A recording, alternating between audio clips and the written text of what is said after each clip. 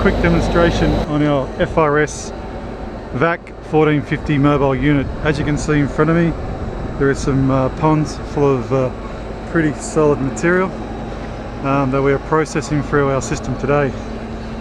As you can see, the system, there's a bin located at the rear. That's where our basically dry solids are falling into. These are being processed through our reaction chamber, and as you can see, a dry cake is just falling off into that bin.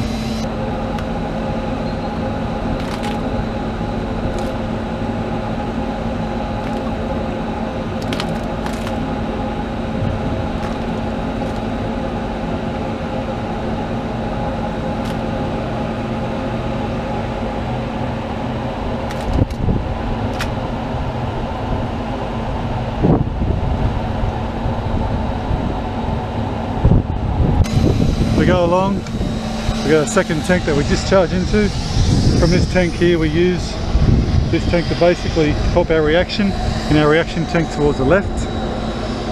That enables us to dilute some of the muds if they're too thick, and then we can process through our system. So from our reaction tank just in front of me now, we add chemical. As you can see, the chemical totes there, and from that process then gets flocculated and we mix it through our line, and it heads up to our vacuum system.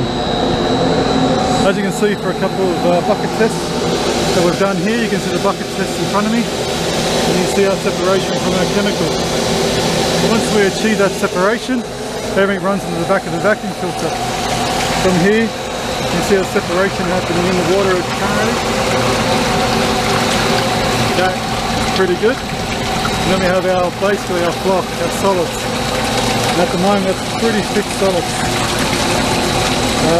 Thickness of those solids I want to show you. I can actually drive my hand straight down into there. You see that's quite deep. And you see not much thickening at all. From here we can press the solids, and this is where they get vacuumed, and they proceed and fall over the back of the vacuum filter.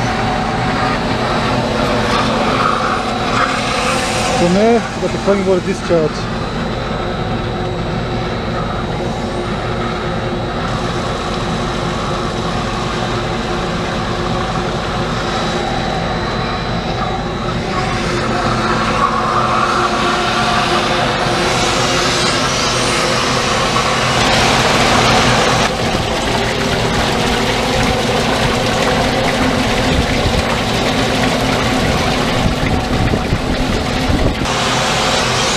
We're currently running around about 60 to 70% solids, and that's blocking up beautiful.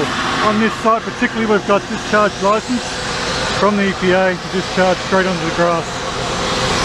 So you don't have any extra separation from here, just straight onto the grass. The system also offers a complete diagnostic system. We can run this. As you can see the screen, we can run this basically remotely. We can do all our programming over here. On top of the system, we have an antenna. That enables us to run into any free 4G or 3G network.